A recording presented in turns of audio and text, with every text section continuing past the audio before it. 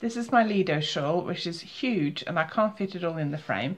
It features these really interesting Estonian star stitch bands. So there's stripes with various repeats. Oops. There are stripes with various number of repeats. The Estonian star stitch is really interesting. If I just hold this up, I'm hoping you can see it. Let's have a look. So can you see that? It gives you like a really interesting texture, and I really like them. So I'm now going to show you. They're very easy to work. I'm not going to show you how they work. Obviously the pattern includes written instructions for them, but I thought it might help to actually see a video as well. So I'm going to put this away and get my needles out. So the pattern repeat is 4 stitches. So I'm just going to knit the first 3 stitches. Now, as usual, I knit continental, so I hold the yarn in my left hand, but this works exactly the same if you knit the English way. So I'm now going to knit the next 3 stitches together. So I put my needle into the next 3 stitches, and then I wrap my yarn around the needle and pull it through like normal. But leave those 3 stitches on your left hand needle, don't slip them off like you would normally do. Then I wrap the yarn around my needles for a yarn over, and then I go through those 3 stitches and knit them together again, and then I take them off the left hand needle. Okay, you see that? So and then I knit 1. So let's try this again. So I knit 3 together, so I put my needle into the next 3 stitches, wrap the yarn around and pull it through. So I got that stitch on my right hand needle, but I've still got those 3 stitches on my left hand needle.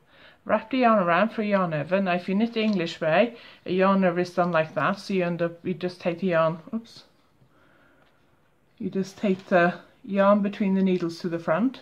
So you got the 3 stitches that you knitted through here, and you got 1 stitch plus the yarn over on your left hand needle, and then you go in. Now I'm not an English style knitter and I'm not very good at it, so do yarn over, so the yarn's at the front, and then you go into those 3 stitches and then you knit them together again. I'm going to go back to continental knitting because I can do that. Okay, so that's the second one.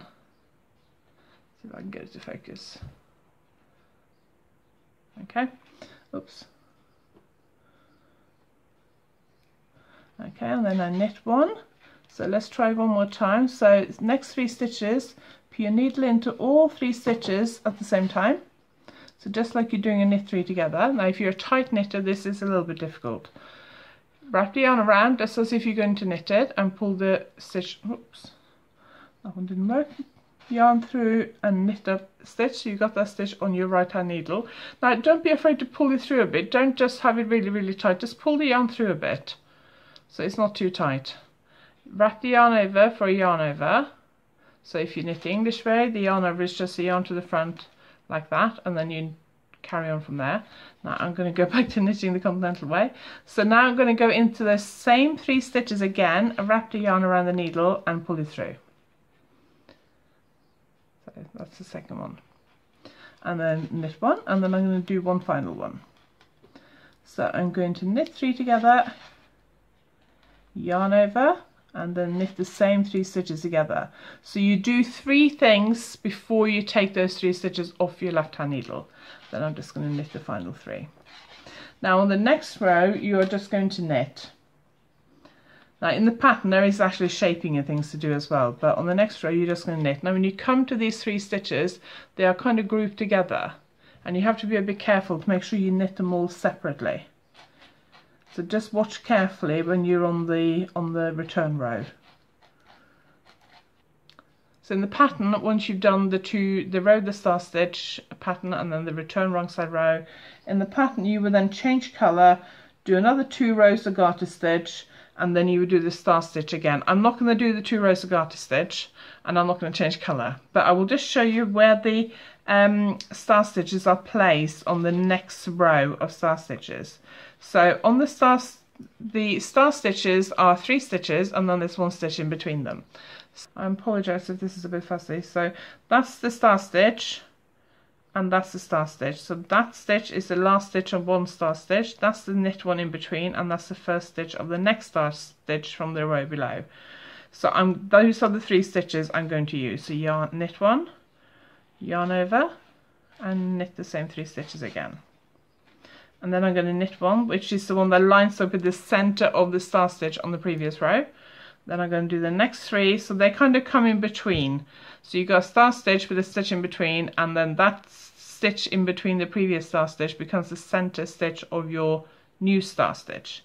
So put your needle in, knit them together, yarn over, and then knit the 3 stitches together again. Okay.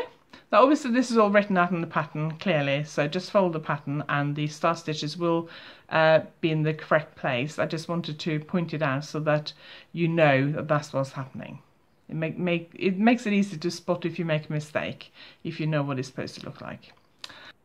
Thank you for watching. There are loads of other tutorials on my website, www.YarnAddict.co.uk. I will put a link to the pattern below. This is the Lido shawl, and I will also put a link to the blog post that accompanies this video tutorial. Thank you very much for watching.